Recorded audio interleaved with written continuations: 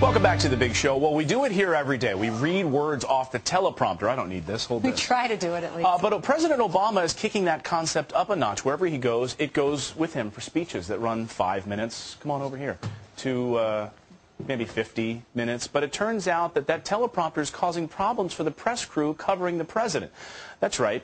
We don't need the teleprompter here. We're back this morning with Governor Mike Huckabee Is it Mike Huckabee? I don't even know. According to the teleprompter that I'm looking at right here off camera, it is. Do we have a wide shot of that, I guess? It is a bit different, and there you see the teleprompter and what the view is like. And Governor... That's the shot I wanted. Welcome Best back laid plans. So these are the words on the floor. This is what you see when you're with Obama or when you were on the campaign trail? But you don't necessarily, as a governor, you didn't necessarily use a teleprompter a whole lot. Why not? Well, for the most part, you want to be able to speak with the sense of spontaneity. You want to be able to look at the eyes of your audience. And, you know, I understand if you're crafting a very, very important speech or something where every word matters. For example, if you're giving an announcement that has legal implications, then you have to be careful because your words could, in fact, be used against you. Which is one of the few times you used a teleprompter as governor. As a governor, right. Minute, I almost never used it as a governor. Yeah, explain to us. Guys, I have some words right here in this teleprompter. Can we take a look at this? Because I'm not going to do this unless it's tossed to a soundbite right now of Rush Limbaugh challenging President Obama. Okay, it says that in the teleprompter, so throw to it. They wanted me to be the focus of attention, so let's have the debate. I am offering President Obama to come on this program without staffers, without a teleprompter, without note cards, to debate me on the issues. Yeah, so this teleprompter is what he uses out on the road all the time, Governor. And when he's out there, of course, it got a little bit of a flap the other day for Health and Human Services Secretary Kathleen Sebelius. She was out to come out a speech, and President Obama's standing there, and this teleprompter thing moves up. This is a glass plate in front of her. It starts to go down, and she gets a little thrown off, and he says, oh, don't worry about that. That's going to go down. So it seemed like she was going without notes, and he's up there constantly using notes. Is this a crutch? Well, you know, the point is the teleprompter is a useful tool, and I don't begrudge him for using it. I think it can be very helpful, particularly when he wants to get his message across and be very precise and be on time. But for a simple announcement like today, I want to present to you my Health and Human Services Secretary.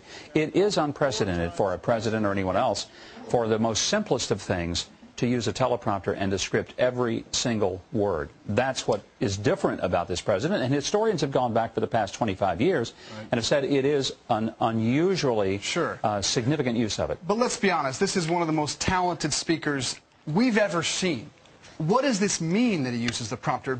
Is it just something to talk about, or is it a problem? Well, it's not a problem. I mean, it's his personal style. And frankly, I think we got to cut him some slack. His job is to communicate. If he can communicate better with a prompter than he can extemporaneously.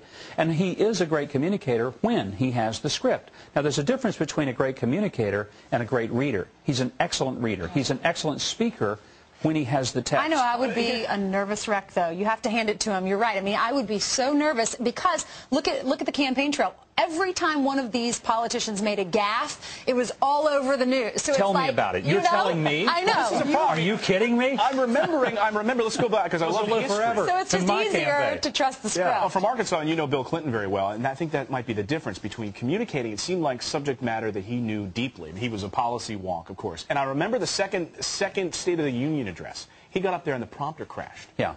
And there was no prompter at all. Right. So he was going off of memory. He knew this stuff very well. Is that a reflection of President Obama basically not knowing the material? I would say it's a better reflection of President Clinton in being a master of his policy and also being a master communicator. One of the things that I think you want to achieve is that when you're looking at your audience, you're not talking to the text, you're talking to the audience. And you're looking in their eyes and you're getting anchor points through that audience, and you're wanting to find out what are they telling you in their faces. That'll give you the ability. Do you need to be more intense? Do you need to toss in something here? That's to be able to be spontaneous and roll with it. Yeah. Okay, Governor, thank you so much for joining us this morning. And good luck on your big stimulus tour, too. You're going to be heading out to different cities, right? That's what it says here. Well, that's what we're going to do in a couple of weeks. We're going to be going out to some American cities that are struggling and talking about what can happen to save the towns. All right. You always catch a show on the weekend, and read the prompter. That's right. Read that prompter this weekend.